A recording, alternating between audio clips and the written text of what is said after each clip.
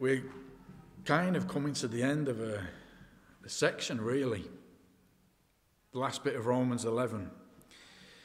And as I kind of alluded to a little bit last week, not only is it the end of Romans 11, the end of Romans 9, 10 and 11, but it's really at the end of where we've got up to at Romans so far. We're going right back to chapter 1.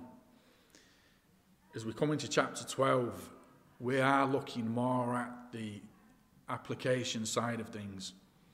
In view of all this astounding doctrine that we've seen in the first 11 chapters, it's almost like Paul, by the Holy Spirit, says, right, now it's your turn. You've got to do something about it.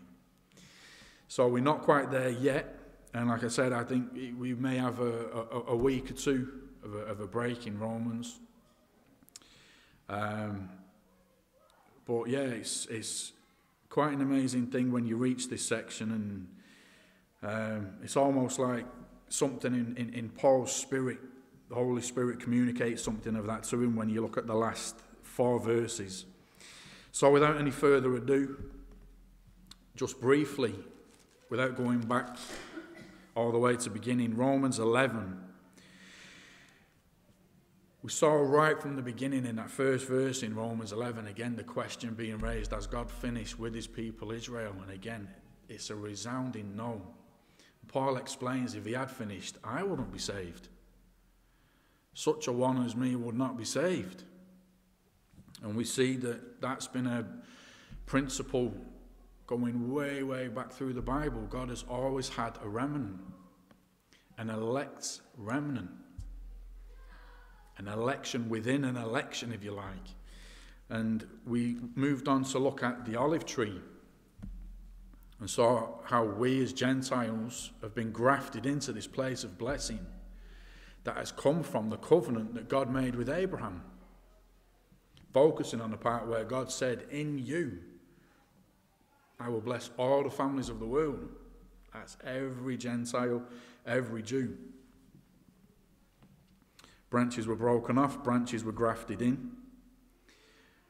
And like when you come to the end of that section, Paul says, look, if God is able to graft in the wild olive branches, which is contrary to nature, surely it's so much more of a simple thing for the natural branches to be grafted back in. And this is where we come to verse 25, and I will start there and read to the end of the chapter. It's Romans 11, verse 25. For I do not want you, brethren, to be uninformed or ignorant of this mystery, lest you be wise in your own estimation, that a partial hardening has happened to Israel until the fullness of the Gentiles has come in.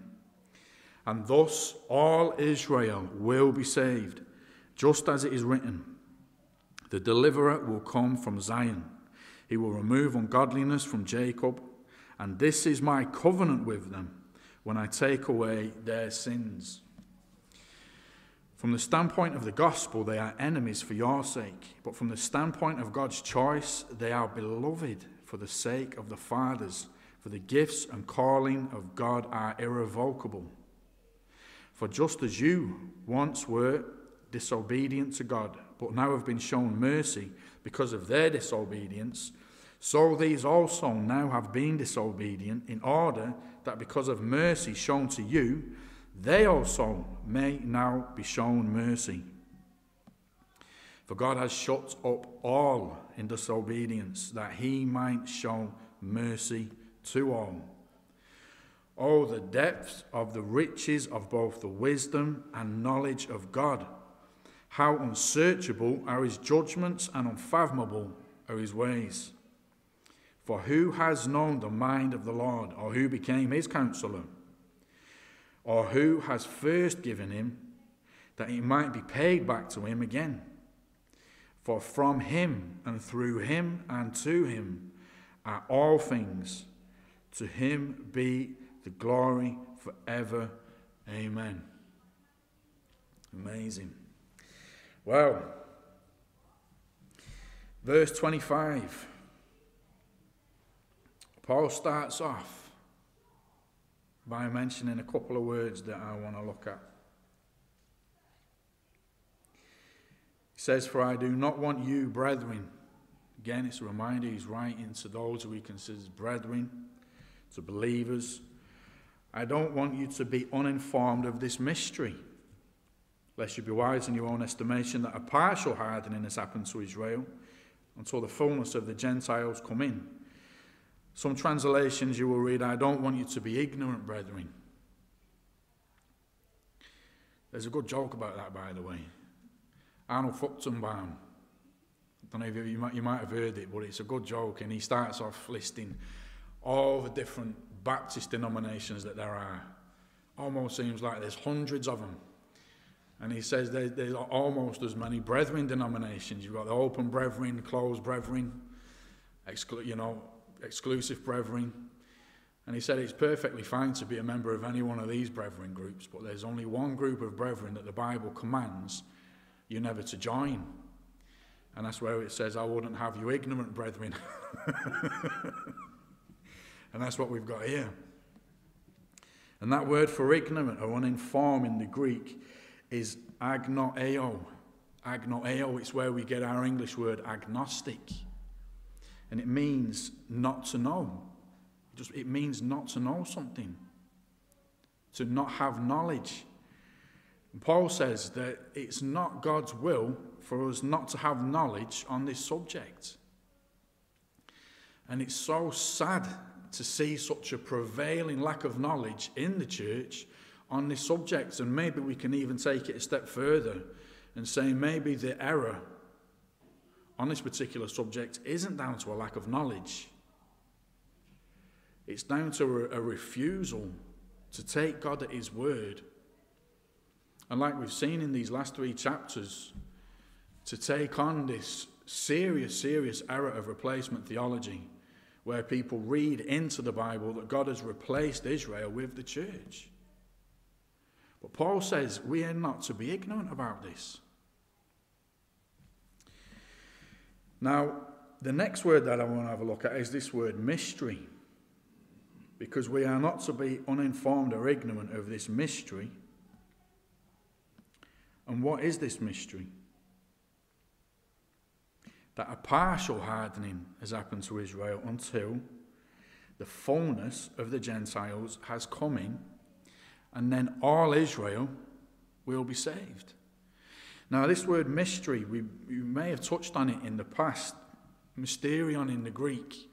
It's not the same sense as what we often think of the word mystery in our modern day English. We often think of a mystery as something that cannot be known, like a murder mystery that takes a great deal of investigation to try and solve and may never even be solved. All kinds of programs on the telly, the mysteries of this, the mysteries of that, and you get to the end of the program and you're none the wiser. It's a mystery. And you think, well, that was a waste of half an hour, wasn't it? But a mystery in the Bible is defined for us in a couple of places. And if we turn to Ephesians chapter 3,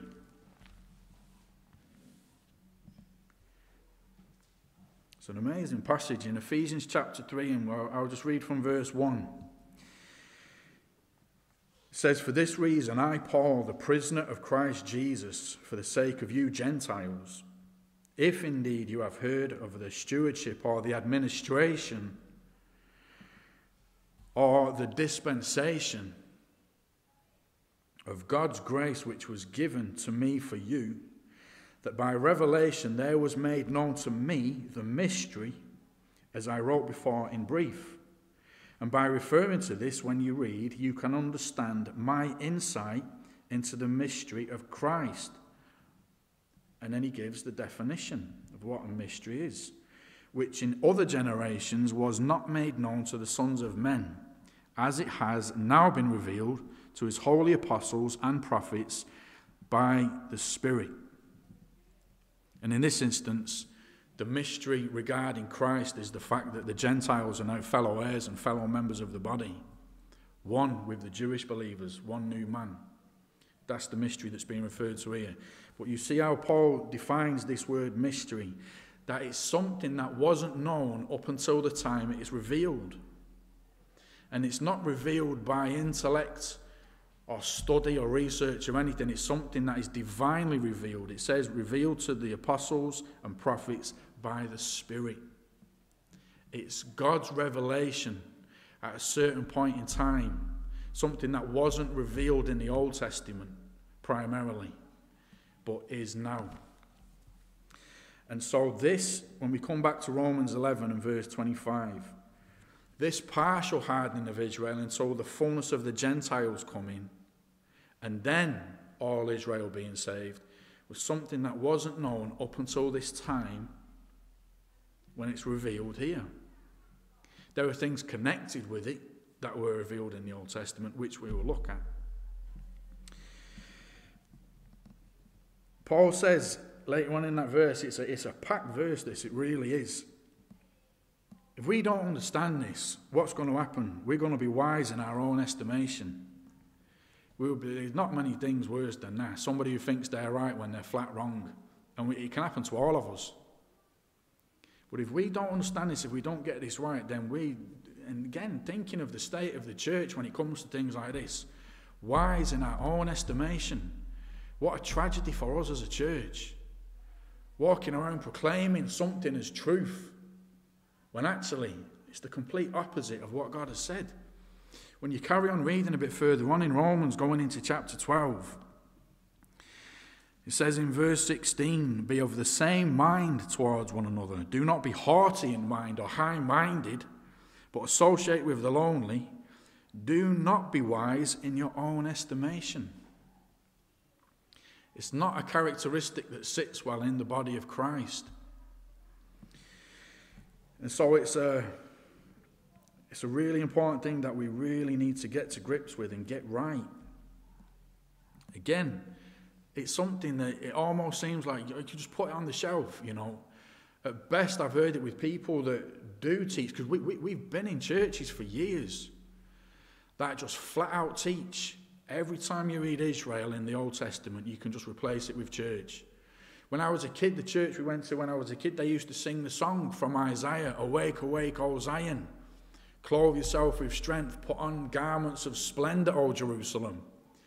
They believed it was on about them. They were singing about the church. It was a rousing song to get the church up, and yeah, we're the church, this is us. You go on and read the next line, and it says something about the uncircumcised will no longer come to you. And no uncircumcised people are going to come to the church. What? Shows you how mad it can get. We're not to be ignorant about it.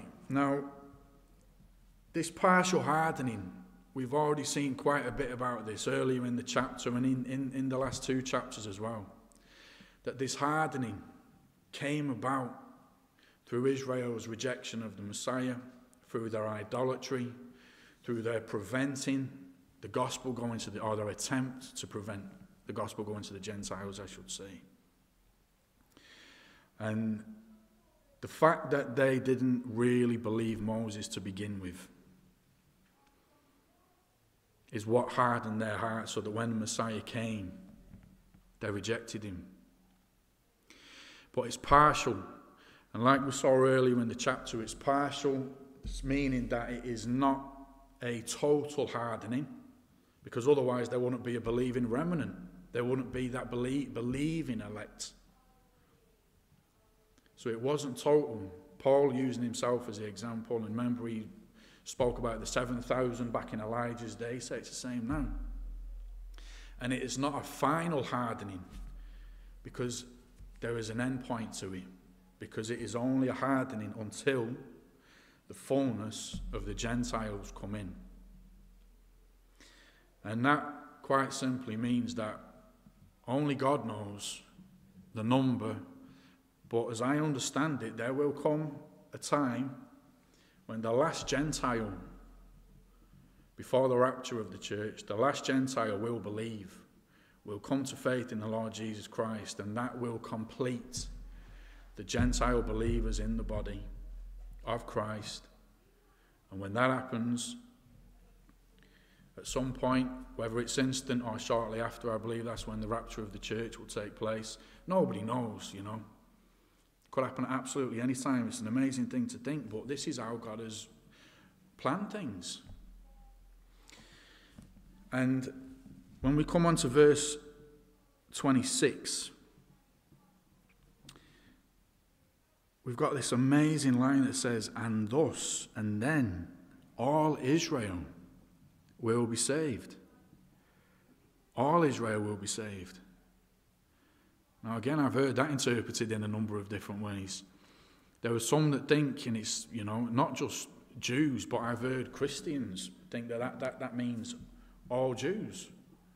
Everybody that is a physical descendant from Abraham, Isaac, and Jacob. But we have seen that it is only the remnant that will be saved. Going back to Romans 9, verse 27. He quotes from Isaiah, showing that this was in Isaiah. At the end of verse 27, it is the remnant that will be saved. So we know it's not speaking of all Abraham's lineage. Jesus spoke to Nicodemus, you've got to be born again to enter the kingdom. John the Baptist, remember, he rebuked the Pharisees coming to him for baptism, saying, just because you think you're sons of Abraham. So it's not that. I had a pastor try and explain to me one time that he doesn't really believe in replacement theology because there are still individual Jews that are getting saved. Like Paul used himself as an example. And it would be looking at this verse and saying that it doesn't mean all Israel, it just means that individual Jews can still be saved. But that is completely changing what it plainly and simply says here. It says all Israel. This phrase was used back in Romans 9:6, again referring to a believing remnant. In Romans 9:6, Paul said, but it is not as though the word of God has failed, for they are not all Israel who are descended from Israel. And if you remember back when we were looking at that, again, it wasn't teaching that this is the church. It was just saying that there is a spiritual Israel. There are believers within the elect nation of Israel who are truly Israel, the Israel of God, if you like, who have come to faith. And it's the same term, all Israel. Now, I just want to take a bit of time just to read through some scriptures, because what we've got in God's word is Israel's entire history, from the beginning right through to the end, right through on into the millennial kingdom. And it's just reading through some verses that show us this and explain this. Just following on verse 26, where it says, and thus all Israel shall be saved, just as it is written. And then quoting from Isaiah 59, the deliverer will come from Zion, speaking of Christ. He will remove ungodliness from Jacob, and this is my covenant with them, when I take away their sins. Israel's whole history is laid out in Deuteronomy in a number of ways and a number of times. If we go back to chapter 4, and I just want to read a few verses from Deuteronomy chapter 4. So we'll go from verse 25 to 32. And just think about this, right? This was written round about 1400 BC. 1400 BC, right at the beginning of Israel's history. And even for the liberal-minded theologians or skeptics that don't even believe the Bible, that won't accept that this was written in 1400 BC. The Dead Sea Scrolls that were discovered in 1947, I don't think there's really much argument, even in the secular world, that they weren't written round about 150, 200 BC. So even they have to accept that this is written a couple hundred years before Christ and the mass dispersion of the Jews in 70 AD. So you bear that in mind as we read through passages like this. It says, when you become the father of children, when you become the father of children and children's children, and have remained long in the land, and act corruptly, and make an idol in the form of anything, and do that which is evil in the sight of the Lord your God, so as to provoke him to anger, I call heaven and earth to witness against you today, that you shall surely perish quickly from the land where you are going over the Jordan to possess it. You shall not live long on it, but you shall utterly be destroyed, and the Lord will scatter you among the peoples, and you shall be left few in number among the nations where the Lord shall drive you. And there you will serve gods, the work of man's hands, wood, stone, which neither see, nor hear, nor eat, nor smell. But from there you will seek the Lord your God, and you will find him if you search for him with all your heart and all your soul. When you are in distress, and all these things have come upon you, in the latter days you will return to the Lord your God and listen to his voice. For the Lord your God is a compassionate God. He will not fail nor destroy you, nor forget the covenant with your fathers which he swore to them. Indeed, ask now concerning the former days which were before you, since the day that God created man on earth, and inquire from one end of the heavens to the other, has anything been done like this great thing, or has anything been heard like it? Wow. You've got Israel's rejection of God. You've got their expulsion to all the nations, and in the latter days, their restoration and their regathering. And he says there at the end of verse 32, nothing like this has happened in all of human history, nor ever will. This is why God says that Israel are my witnesses. They are witnesses to testify that I am an omniscient God of prophecy, that not only knows everything, then can perform the seemingly impossible. And I will glorify myself in this nation. It's all there in that brief passage. Now,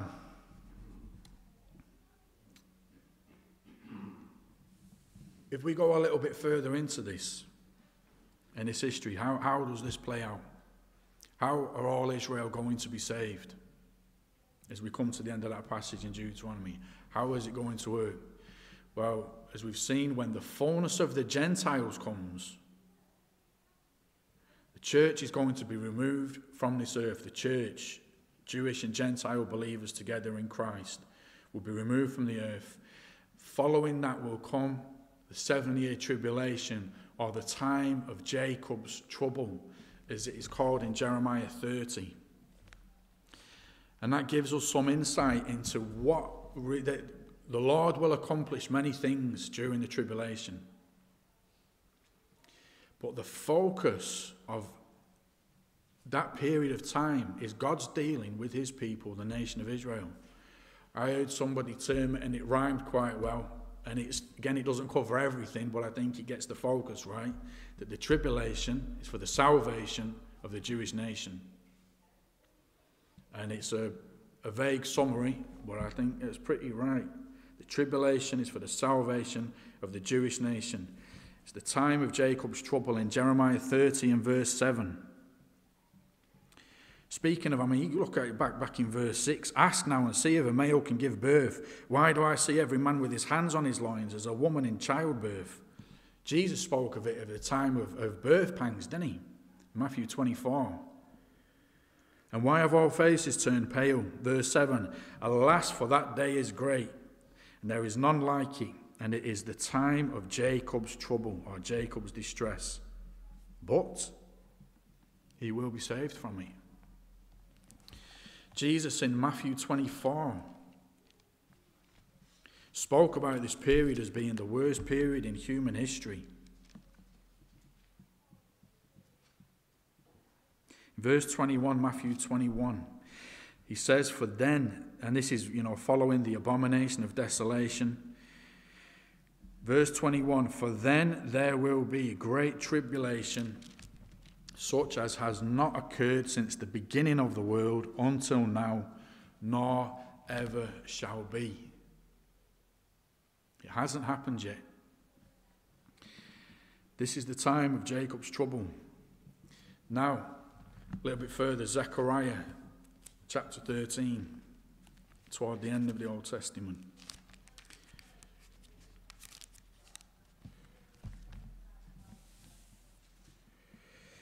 Zechariah 13.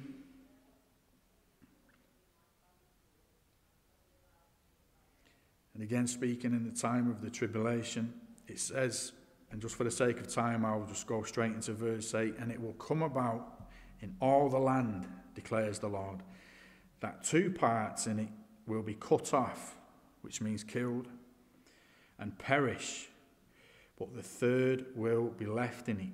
And I will bring the 3rd part through the fire, refine them as silver is refined, and test them as gold is tested. They will call on my name, and I will answer them. I will say they are my people, and they will say, the Lord is my God. 2/3 of the Jewish people will die in the tribulation.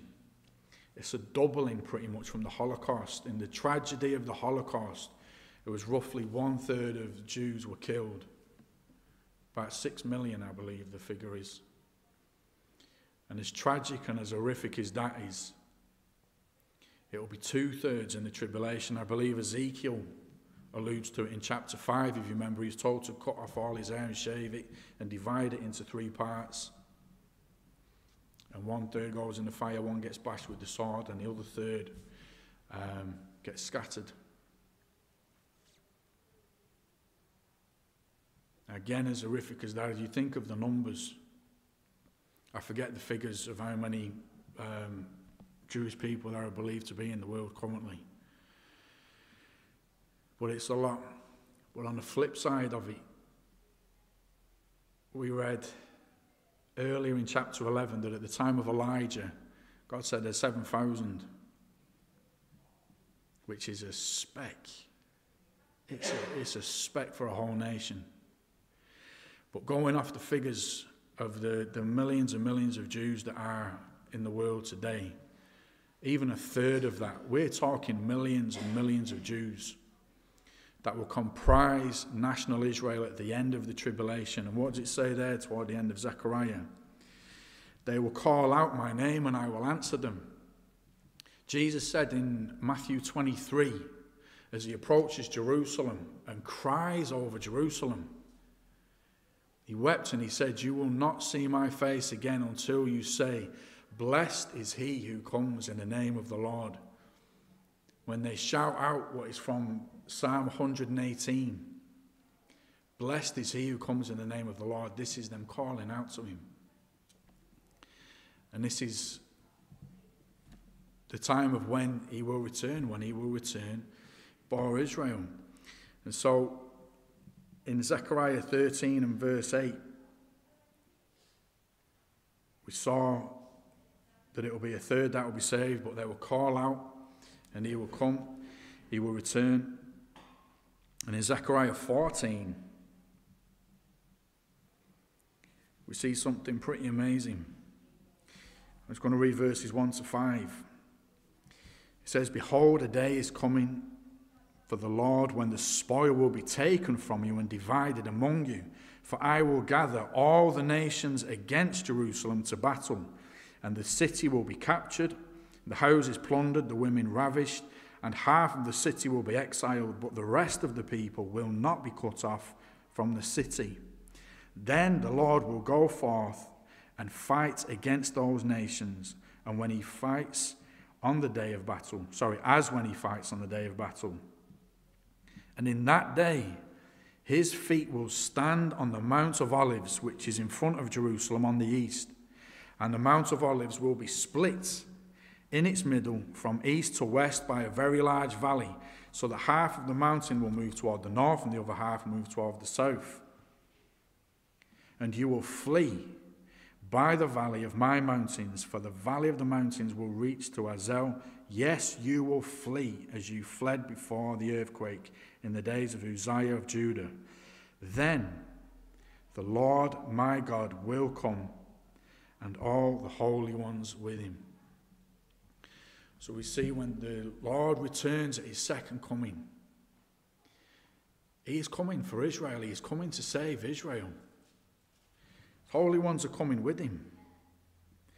Now, it's interesting just to look back, verse 3 and the beginning of verse 4.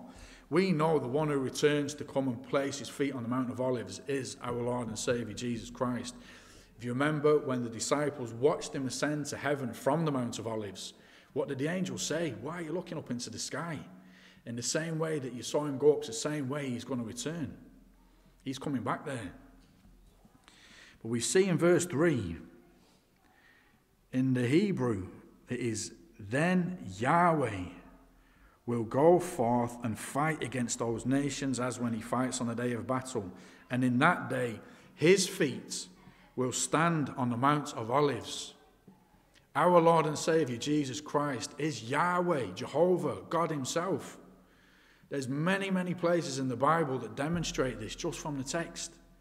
God himself, in the form of his Son, he's going to come back and he's going to fight for Israel and he's going to save them physically as well as spiritually. And his holy ones will come with him. You know, I found this amazing. I was looking at this, and when you look at it, this was the second prophecy ever recorded. The first prophecy really ever recorded was to do with Jesus' first coming. You know, by the seed of the woman, he shall bruise your head, and he shall crush your head, and you shall bruise his heel. I was speaking of the Lord's first coming, when he accomplished his work on Calvary. The second prophecy, you don't see it as a prophecy until you go all the way to Jude, and Jude 14, when Jude says, and Enoch prophesied, the seventh generation from Adam, prophesied about the Lord's second coming, to bring judgment to all the nations and all his holy ones coming with him. Enoch, just 7 generations from Adam. So we've got the first prophecy in the Bible about his first coming, second prophecy in the Bible about his second coming. And it's repeated here. It says in 1 Thessalonians 4 as well about his holy ones coming with him. And when you really look at those verses, you see that actually it's the angels and us coming back with him. What part will take place with this, whether we'll just be observers, I don't know. But we will see all this take place one day. And why people are not interested in this, I don't know. I don't know, because it blows my mind to read these things. It really does. It's astounding. This is how it's going to play out. This is how all Israel will be saved. As we come on to verse 27, and this is God's word, this is his promise, and this is my covenant with them when I take away their sins. What covenant is he speaking about? The new covenant in Jeremiah 31. I did say we'd have a number of passages to read, but it's good stuff. This is God's word. Jeremiah 31, where it speaks about the new covenant. In verse 31, I hope you don't mind, I'm just going to read through it. In Jeremiah 31:31, behold, the days are coming, declares the Lord, when I will make a new covenant with the house of Israel and with the house of Judah, not like the covenant which I made with their fathers in the day I took them by the hand to bring them out of the land of Egypt. My covenant which they broke, although I was a husband to them, declares the Lord. But this is the covenant which I will make with the house of Israel after those days, declares the Lord. I will put my law within them, and on their heart I will write it, and I will be their God, and they shall be my people. We just read about it. And they shall not teach again each man his neighbour, and each man his brother, saying, know the Lord. For they shall all know me, from the least of them to the greatest of them, declares the Lord. For I will forgive their iniquity and their sin. I will remember no more. This is what he's speaking about in Romans 11:27. This covenant, again, just to remind you, this was not made with the church. We are so privileged to be partakers of the blessings that have come from it, to be brought into these blessings, but this was made with Israel. And when does it happen? Look, this what we've just read. When does it happen? It's future. In Romans 11, the deliverer will come from Zion. This won't be fulfilled until the Lord returns and Israel recognize him as their Messiah, call out to him. And it's then when this covenant really comes to pass. It's been inaugurated by the death of the Lord on the cross. We're the ones in receipt of the blessings of it now. But it won't be fully realized by Israel until the Lord returns, and then he will take away their sins. It's very helpful again to remember that this is made with Israel, because when we read about it in Ezekiel, I don't believe the word covenant is actually in the passage, but you know it's there in Ezekiel 36. Again, how often the church uses this and applies this directly to themselves. Ezekiel 36:24. For I will take you from the nations, gather you from all the lands, and bring you into your own land. Then I will sprinkle clean water on you, and you will be clean. I will cleanse you from all your filthiness and from all your idols. Moreover, I will give you a new heart and put a new spirit within you. And I will remove the heart of stone from your flesh and give you a new heart of flesh. And I will put my spirit within you and cause you to walk in my statutes, and you will be careful to observe my ordinances. And you will live in the land that I gave to your forefathers, so that you will be my people, and I will be your God. Speaking of the same thing. Now again, there are truths and principles we can take from this. But primarily, we can't apply all of this. It's got the mention of the land in here. It's got the mention of God causing a people to work by his law, walk by his law. Speaking of the law that will be implemented in the millennial kingdom. We'll be in heaven in glory. Again, this is a verse that is used to go along with this Lordship salvation error. That if you're a real believer, God will make you walk according to his law. But he's not speaking about this. So again, we have to be careful. This is the covenant that God has made, and it's unconditional. It's not dependent on anybody else other than God himself. In verse 28, it says, from the standpoint of the gospel, they are enemies for your sake. Again, speaking of national Israel, but from the standpoint of God's choice, or from the standpoint of election, literally in the Greek, they are beloved for the sake of the fathers. So, from the standpoint of the gospel, they are enemies. Who was it, again, who was it that tried to prevent the gospel being spread to the Jews and to the Gentiles? It was Jews, right from the beginning. Even up until this day. Do you know how hard it is for the gospel message to be spread in Israel? Secular and religious leaders in Israel do everything within their power to stop the gospel going around that nation. It's them. They are against the gospel message. And have been for 2,000 years. But from the standpoint of election or God's choice, they're beloved. We saw the election in the earlier in the chapter, in verse 5. That was the spiritual election, if you like.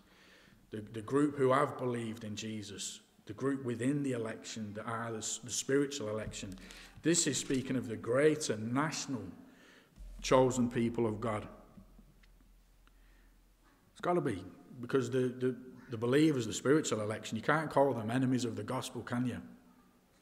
National Israel is still God's chosen people.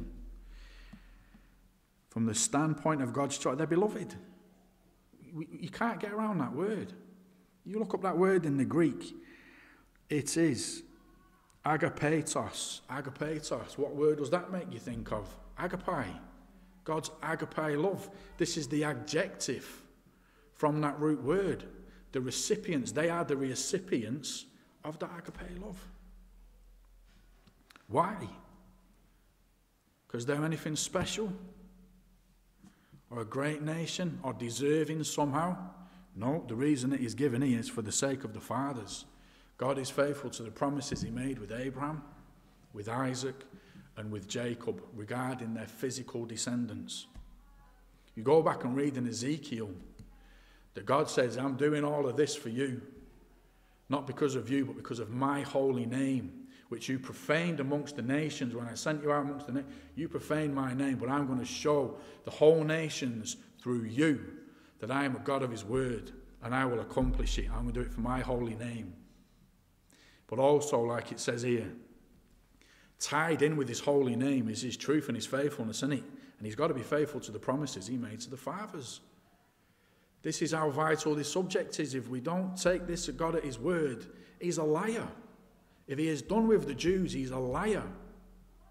And what hope have we got to hold on to the promises given to us? It's all tied up with the holiness and the faithfulness of God himself. It's his name. He's attached his name. I'm trying to think of the word. His integrity to these promises that he's made. So we know we will see him come through. Because, verse 29, the gifts and the calling of God are irrevocable. How many things in this life are offered and then taken away? Even with the best intentions sometimes, because as weak and frail humans, we can't follow through on things that we've sometimes said we will do. Shouldn't be like that. We should be as good as our word. But the only person who can really be as good as his word is God himself. When he is declared he's going to do something, we take him on his word. And if again, this is so good for us because we've seen it happen. We've seen so much of his promises to Israel already come through to pass. The regathering of them to their land is absolutely miraculous. I started reading that book that you lent me. I tell you what, it's absolutely amazing. It's just miracle after miracle and circumstance after circumstance that the world would never imagined. How are they going to come back from all over the world? People didn't know about aeroplanes back then, did they? From countries that you wouldn't even imagine. But we've been called. We've been given gifts. The greatest of them all, eternal life with our Heavenly Father. It's irrevocable. Irrevocable. We are eternally sons and daughters. And it should create some, not just assurance, but some excitement and joy in us when we see that God is rock solid on his word. He won't budge on anything that he has promised. We are held so tight in his hand that we will never be removed from him. This is our God, and it's absolutely amazing. For just as you once were disobedient to God, but now have been shown mercy because of their disobedience. We saw, didn't they? They were the branches broken off because of their unbelief. We've been grafted in because of faith. We've been shown mercy. The Gentiles have been shown mercy. So these also now have been disobedient, in order that because of mercy shown to you, they also may now be shown mercy. Again, Paul spoke about moving his fellow countrymen to jealousy, didn't he? Salvation has come to the Gentiles, and I magnify my ministry if I may also move some of them to jealousy. They should look at the blessings that are now in the Gentile realm and think, well, that they were ours. They were ours. Look what's happened to us for the last 2,000 years. The wandering Jew. And the church should be demonstrating it more than anybody. But all, God, in verse 32, God has shut up all in disobedience. Why? That he might show mercy to all, Jew and Gentile alike. You go back to Romans 3:9.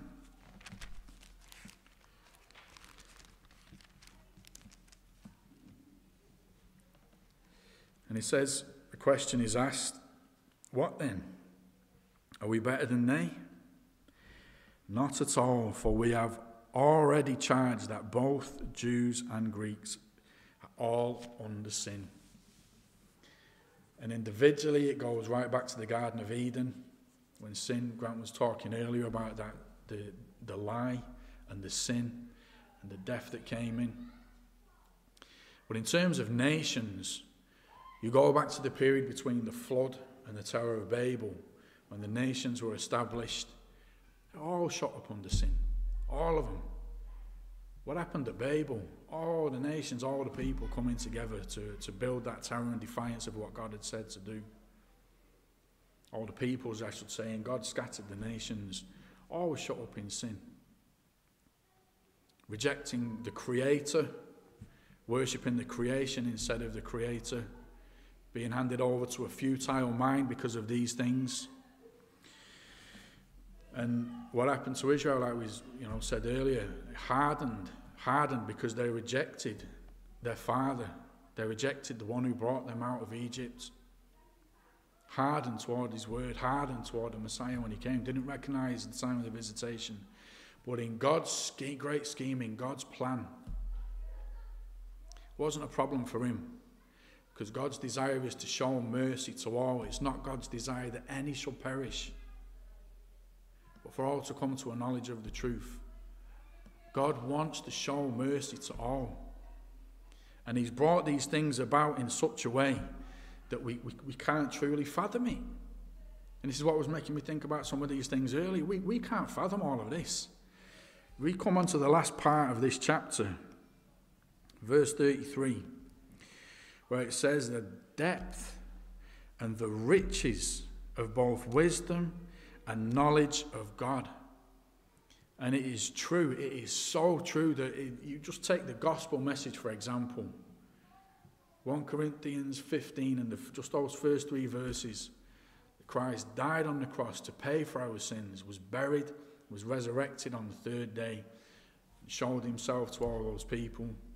A child can understand that, and not only understand it, but really believe it.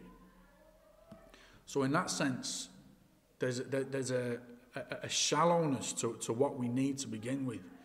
But the depths of it, like I'm sure you've heard said many times, the greatest of minds, the most spiritual of men, could never plummet anywhere near to the greatest depths of it. We will spend an eternity with God and we still aren't going to know it all. And it's called as riches. Riches, this is treasure. The knowledge and the wisdom of God shall be seen as treasure to us. God's word is described as treasure, isn't it? To be desired more than gold and silver. How unsearchable are his judgments and unfathomable his ways. For who has known the mind of the Lord, or who became his counselor? Now there's a sense that we can know so much, can't we? I mean, we've got to take the whole counsel of God. And if we go forward just a few pages into 1 Corinthians and chapter 2, we're nearly finished. Verse 11, 1 Corinthians 2, verse 11. For who among men has known the thoughts of a man except the spirit of the man which is in him? Even so, the thoughts of God no one knows except the Spirit of God. But what's happened to us when we believe? Now we have received not the spirit of the world, but the Spirit who is from God, that we might know the things freely given to us by God, which things we also speak, not in words taught by human wisdom, but in those taught by the Spirit, combining spiritual thoughts with spiritual words. So because we have his Holy Spirit, because we have his revealed word to us, the full counsel of God, we can know a star. I mean, look at this, 60, it's not a small book, is it? 66 books. There's so much that is in here. And often it raises questions and brings to light the fact that, there's almost an infinite amount of things that we don't, but we can know so much. We can know so much, and we can't use it in as excuse of verses like this, but God's depths, so we can't ever get to the bottom of it. But he still requires us to get to know him in the ways that he is revealed here in the word, doesn't he? But when you compare it to who he really is in his fullness, which we will never see, really, he is holy. He is above all. Unfathomable ways, unsearchable judgments. And who can become his counselor? It's from Job, isn't it? When he's having that discourse with Job. All right then, Job, if you were there, you tell me what happened when I created all these things. Who is this that darkens my counsel? What are you going to tell God that he don't know? Or who am I going to... It's a funny thing to think, isn't it, when you really think about it. Or it was first given to him, that it might be paid back to him. And this is where it really starts to build. Now we see It's all about him. God is the all in all. And we are just the beneficiaries, just the recipients of his grace. Because we think we do things for God, or give from our finances or our time or whatever it may be. But he's given it us all to begin with. This is grace. I just jotted down 1 Chronicles 29, verse 14. I always remember when I think about things like this, what King David said. 1 Chronicles 29, so when he's called for Israel, for the people to give the materials, everything that is needed for his son Solomon to build the temple. And they gave so much gold, silver, materials. There was so much they gave, but David sees the truth behind it. And he says in verse 11, this 1 Chronicles 29, verse 11, "Thine, O Lord, is the greatness and the power and the glory and the victory and the majesty. Indeed, everything that is in the heavens and in the earth. Thine is thy dominion, O Lord, and thou did exalt thyself as head over all. Both riches and honour come from thee. And thou dost rule over all, and in thy hand is power and might, and it lies in thy hand to make great and strengthen everyone." So he says, all riches and honour and glory come from thee. And then in verse 14 it says, "But who am I, and who are my people, that we shall be able to offer as generously as this? For all things come from thee, and from thy hand we have given thee." Verse 16, "O Lord our God, all this abundance that we have provided to build thee a house for thy holy name, it is from thy hand, and all is thine." And as Paul moves on to say, verse 36, "For from him," this is from him, what we just looked at, "and through him, and to him are all things. To him be the glory forever. Amen." Let's just close in prayer.